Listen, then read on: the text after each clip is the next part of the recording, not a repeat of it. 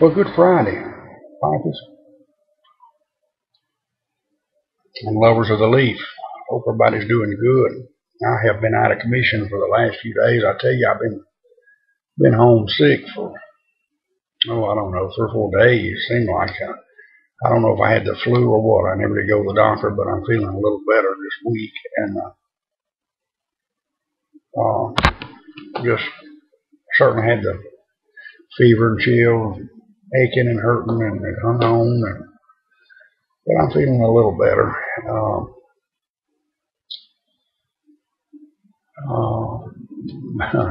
Pretty much been in the bed for the last 2 or 3 days and just kind of getting up and getting out a little bit. I've got to get out tomorrow and try to handle some things, and this old yard is about knee high on the bahia grass that comes up. A little housekeeping. I'm smoking my little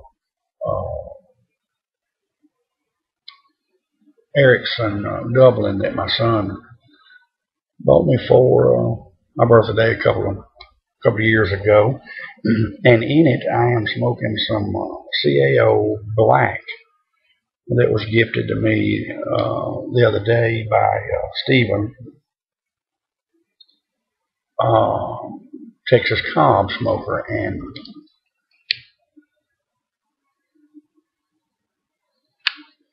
I gotta say that I've never been a huge fan of CAOs. I haven't really given them a chance, maybe, but I got to tell you, this CAO Black blew me away. This is some good stuff. And the description on it is a deep base of rich black Cavendish tobaccos are complemented by a touch of flue-cured Virginias and golden Cavendish, then topped with a sweet, luxuriant recipe of black raspberry and dark chocolate flavors. Perfect combination of richness, aroma, and balance. And you taste both the black raspberry is prominent and it tastes good, as well as the chocolate, but it's not super duper strong on the chocolate. But it's definitely sweet, and that raspberry comes through. And I don't even like raspberries, but I like this.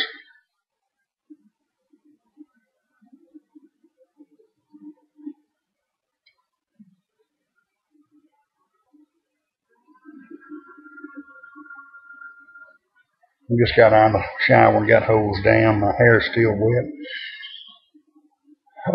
But like I say, I'm feeling a little better, just weak as the devil.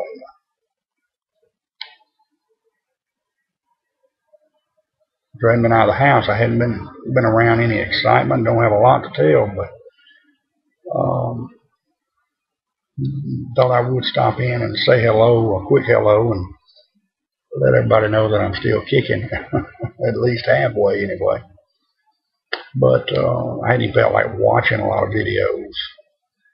I'm gonna watch some tonight. I did have a pretty good conversation with Calendar a while ago. We talked for probably 30, 40 minutes.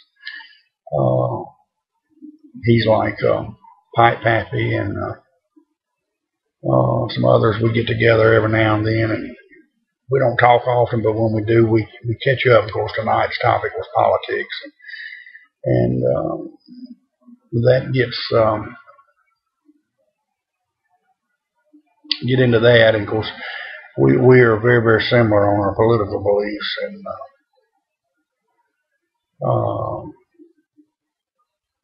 it makes for an interesting conversation.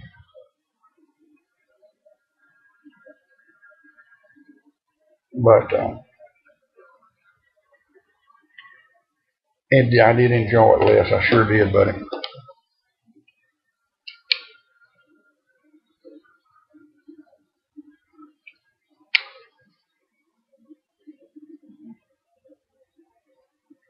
I smoked a couple of good CAO cigars, but like I say, I've never really cared much for their pipe tobacco. But now Les told me Eileen's Dream was a good one. He's not a huge aromatic smoker. As y'all know, he smokes a lot of Navy Flakes and that kind of thing. And I think he's a big Mac Baren. I don't know if he's Old Darkfired, I think, is one of his favorites. But anyway, he was telling me Eileen's Dream is a good one, and he's not a big aromatic guy.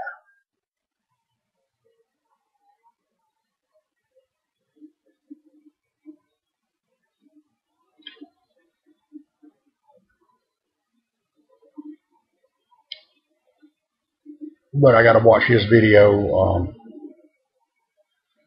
his government credit card rant. He discussed it briefly. If y'all ain't had a chance, go watch it. And it's about the government selling our Visa and MasterCard, selling our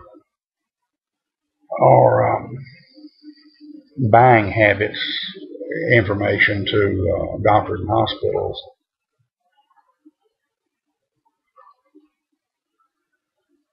But if I feel like it tomorrow, I'm gonna try to make the trek over to Governor's. I hadn't been there since.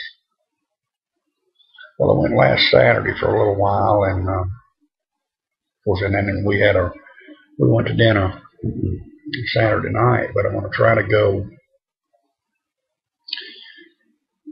get over there tomorrow if I feel like it, and try to smoke a pipe bowl or two. And there's a new black Cavendish over there that he's got that I want to try. And I think it's a McClellan.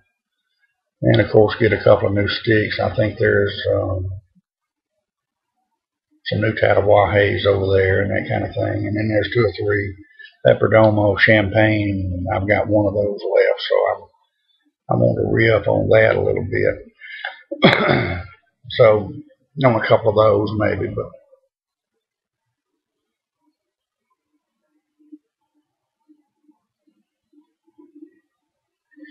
I did win a couple of bids on cigarsbids.com.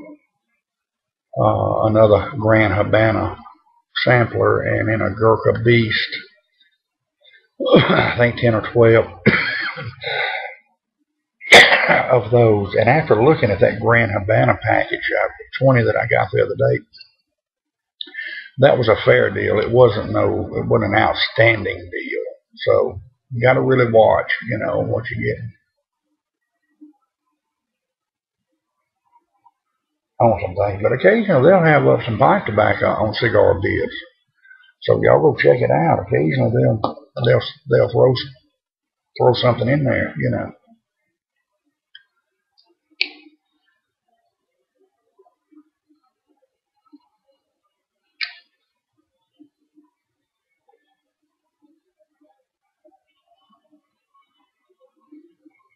But I haven't eaten a bite all day. I'm fixing to go fix me a sandwich. It's 9 o'clock here.